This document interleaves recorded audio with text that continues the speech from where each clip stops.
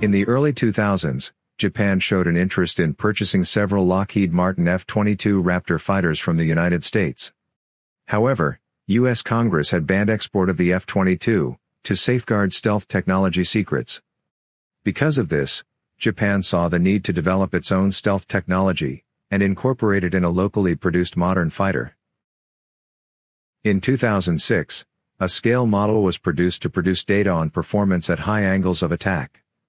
It was also to be used to test out new sensory equipment, as well as self-repairing flight control systems. In 2007, the decision was made to proceed with the project. The plan was to have the prototype fly for the first time in 2014, and to start production around 2017. The first official photos of the prototype, designated the ATD-X, was released in July 2014. ATD-X is short for Advanced Technological Demonstrator. The prototype itself was publicly shown for the first time January 29, 2016. By then it had received the military designation X-2. April 22 the same year, the X-2 made its first flight.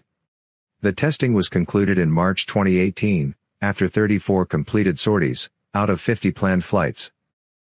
In July 2018, Japan decided it needed to bring in international partners to complete the project.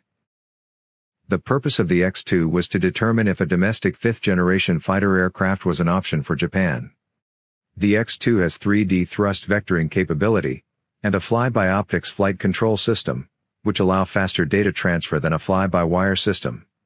It also makes the aircraft less sensitive to electromagnetic disturbance. Radiation-absorbent material is used for the body of the X-2, and other technologies to suppress radar reflection is also used. Late 2020, it was revealed that Japan aims to domestically develop a sixth-generation FX stealth fighter at a cost of over $48 billion. The development and testing of the X-2 demonstrator allowed Japan to obtain new information and develop new technology for the upcoming FX fighter.